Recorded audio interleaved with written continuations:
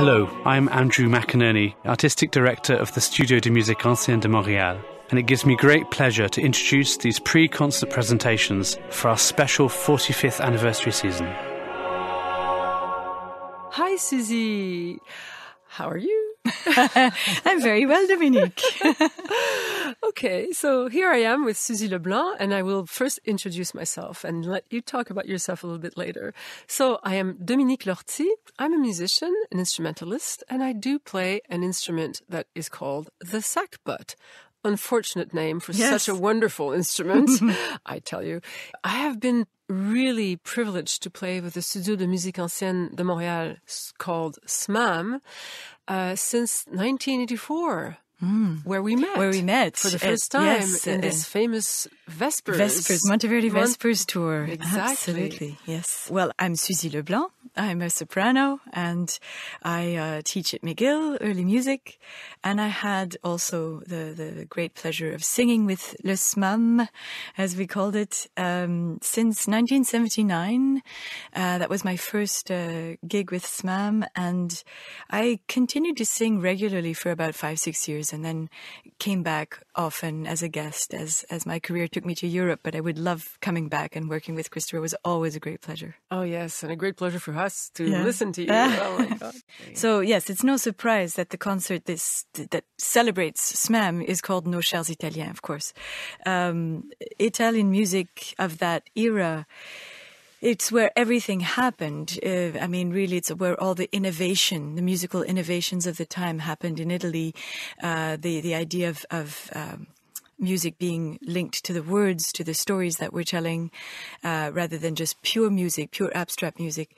And it's interesting because the concert does go through that development in a way, because it begins with Palestrina, who was a little bit more of the old school, a really typical Renaissance church composer. He was the master of polyphony at the time, who wrote more than 1,000 masses, many, many motets, hundreds of motets, and who spent most of his active life at the Vatican, even though he had to leave the choir for the Pope changed, and there was a rule that married men couldn't sing in the choir, and he had to leave the Vatican and find employment elsewhere. But anyway, his wife passed away.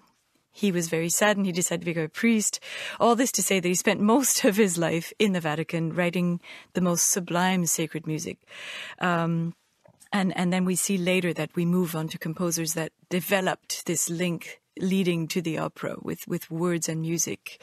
So it's they all had their little piece of progress. Like Palestrina was the one who used the cantus firmus and then developed that into polyphony, motets, and bits of motets. And then we move on to Gabrieli, Giovanni Gabrieli, who also innovated immensely, right? You should know much about Gabrieli, being a sackbut player, because he writes for the sackbut, doesn't he? Yes, he does. Yay, finally. So, he was a Venetian composer, Giovanni Gabrieli, and he was actually the nephew of another Gabrieli called Andrea Gabrieli. Yes. So he learned, his uncle Andrea was his teacher. And also Orlando di Lasso. And he was actually a very important composer.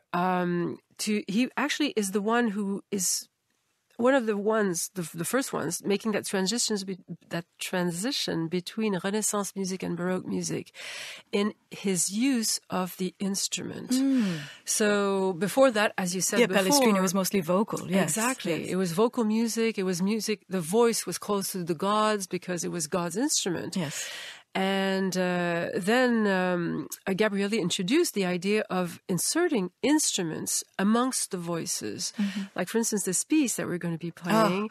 Exaudime Domine. What a wonderful piece. Yes.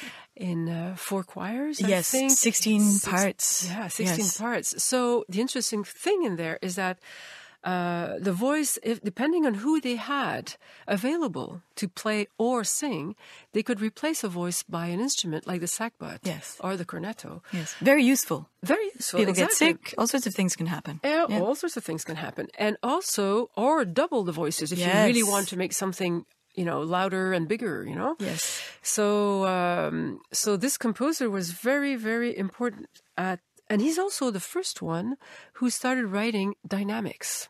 in the part. Like, for instance, you have the sonata pianoforte, where he actually writes where you have to play piano, and then forte, and then piano, and then forte. He clarifies it. He clarifies it. Before that, it was left to, whoever, whatever the words were saying. If it was hell, obviously it was very loud. And if it was, the birth of Christ, then I guess it was... No trombones, perhaps? No sackbuts? I don't think of the birth of Christ. So what instruments did he write? So there's sackbut, but what other instruments did he write for?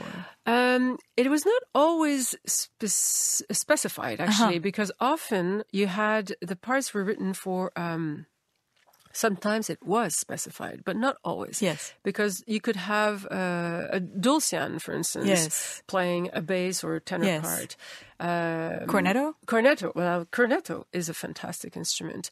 And we are very lucky in Montreal because we have this fantastic virtuoso, Matt Denejon, who will be playing in this concert. Wonderful. And so the cornetto was an instrument that belongs to the Renaissance. Yes. It has no instrument before. It's supposed to be I said the sackbut imitates the voice, but the cornetto is supposed to be the one that imitated the most perfectly, isn't it? I guess so, but that's what they say. Yeah, but of course, a soprano voice, where if you go lower, then it's the sackbut. Then it's the sackbut, of course. Yeah. And and you know what? Actually, this is an interesting thing because for SMAM, it was definitely a challenge at the beginning to find these people who could play these instruments or even own the instruments. Like, for instance, the cornetto. Let's come back to that. The cornetto, nobody was playing, and you have one guy in France who actually heard about it. Or was encouraged by Régent Poirier to rediscover the cornetto. I didn't know that. Yes. And then there was Bruce Dickey. So that was Jean-Pierre Cagnac, and there was Bruce Dickey in the States. Yes. And they both did, and there was no internet in those days, and there was no way for them to communicate and do that. So they did it individually, and they brought this instrument back to life. Yes. And now we have cornetists that can play that music. But beautiful that was ones. Definitely, yes, definitely beautiful ones. Incredible, yes. And I mean, as we were saying, Gabrieli was also fantastic with the expression of the words. And in this piece that we'll hear, there's a lot of word painting.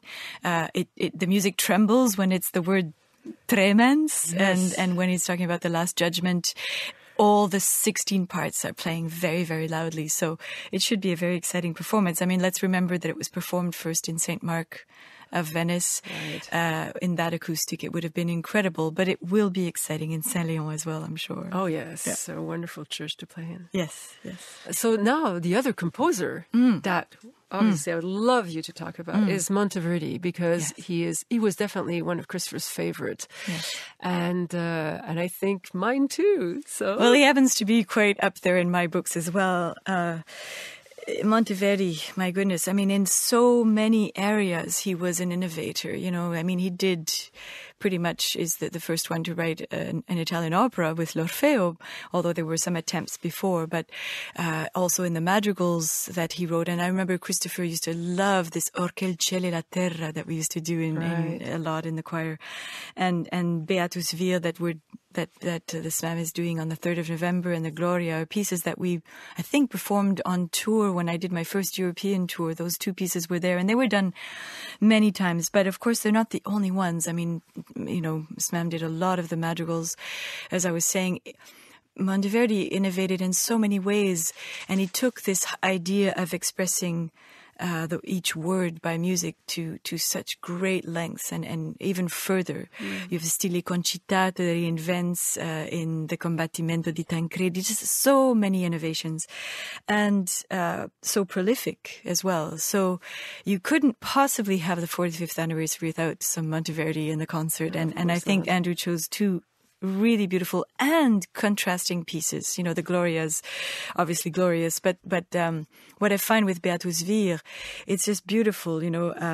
Blessed is the one who fears the Lord, and the music is full of grace and compassion, and it's just a very, very beautiful piece, harmonically.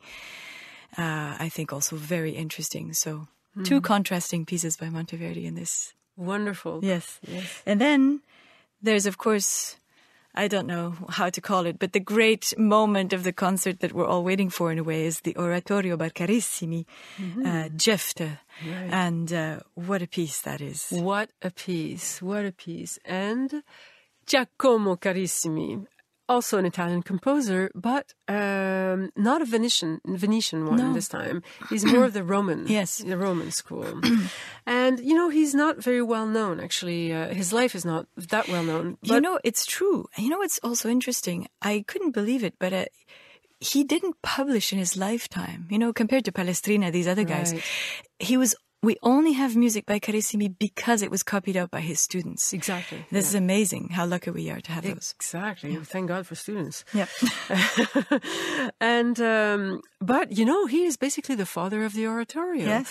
And the reason being is because he actually developed that recitatif, that notion of recitatif. So what is an oratorio? Basically, it's, you have singers, you have soloists, then you have choir, and then you have this, like the historicus in Jephte. The narrator. That relates the story and just, links it all up together. Yes. So he is also very important composer. I think the idea of narrator before that time was often a spoken character in entertainments, but then it's really sung, it's really recitative. And he took that from Monteverdi. Monteverdi had started that, of course. So he just went further ahead with that notion.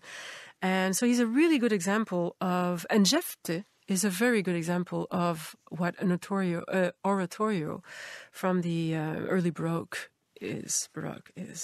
So Jephte, that's an amazing piece. Yes. It's such it's full of sounds and terror, noise, and it's so very theatrical. And so sad. Yes. So we know the story of Jephte, but I'd like it if you could tell us. Yeah. For those who forgot. So I'll try to, make a long story short. So Jephte started his life. He was an illegitimate child because his mother was actually a prostitute. So his brothers just, shun him out of the paternal house. So he is, away, and he just gets a band of friends together, and they decide to live, in a very rough way with the swords fighting and, a gang, basically. That's what you'd call them now, right? Gang of rebels. And so they are being at war with that's where the story starts. They're at war with the Ammonites. And he really wants to win this war. So he makes a vow and he asks God, he prays God, and he says that he will sacrifice the first person that passes the threshold of his house if he wins the war. So God grants him his wish, and sadly the first person is his only daughter. Yes. Who, by the way, doesn't have a name. No, it's true. Yeah. I feel for this guy, Jephte, because I read, one of the reasons why he really wants to win this war, it's because his brothers will take him back. And so it's like, he's dying to be reunited with his family, wins the war, and then he has to kill his only daughter. It's very tragic. It's a very tragic story. So her story is tragic too, but also his. Yeah, but it's one of those stories where they're testing. It's of like course, God testing. Yes. So it's always the same. It's not always the same, but it is. There's a lot of that in that story. Yes, and in the Bible. Yeah, exactly, in the Bible. So there again. So what you have in here is really typical oratorio. You have a story from the Ancient Testament, from the Book of Judges, and all put on music with the historicus, actually, which varies. Sometimes it's in the soprano line, sometimes in the bass, and it's very dramatic.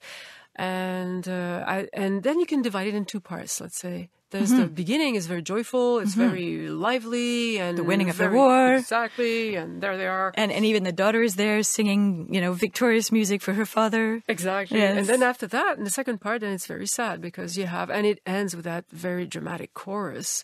One of the most beautiful chorus ever written, I think, the Plorate. Yeah. It's very, very exquisite. So poignant. It's an amazing ending to the concert. I think people bring your Kleenex. Yeah, exactly. Bring your Kleenex. You'll need them. And so yeah, the poor daughter, she has to spend a bit of time in the hills to yes. to Well, she mourn asks him. She asks her father, could she at least mourn her virginity for a couple of months? Exactly, which obviously she won't lose, right? No, but she will die a virgin. That is true. That is true, but but no. Apparently, it's a very sad thing for Hebrew women of the time to not have children, because each child that they bring into the world could be the Messiah, and she will not have that chance of maybe being the one who brings in the Messiah. That's true, and nor will she. There will be also no descendants of her lignée, her family. You know, so there's a lot to bewail. Exactly, there's a lot. There's a lot, and she bewails really beautifully, thanks to Carissimi. So yes, Carissimi. I think Marie Magistri is singing Philia, so I look forward to hearing her bewail. That would be wonderful. So. There we are. Yes, that ends that celebration of the Studio de Musique Ancienne. 45 years of music making. 45 years of not only music making, but of giving Renaissance music its rightful place. Exactly. In Montreal. For me, it's exquisite. Renaissance polyphony is just amazing. And the Studio de Musique Ancienne, or SMAM, is the only group that has always given it a very important place. We tend to look at more profane music and later music in the other early music concerts and festivals in Montreal. And I think we have to support SMAM for that. We have to applaud it.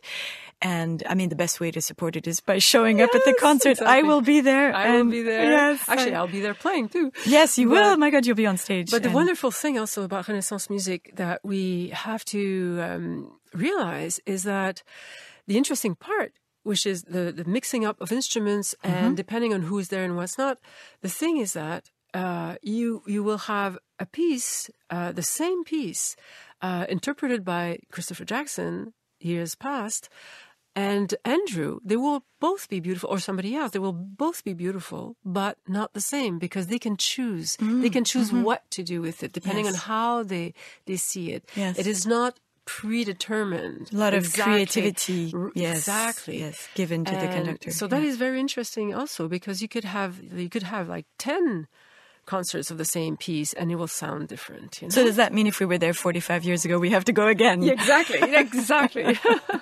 Okay. Well, I'll see you there. I will see you there, Suzie.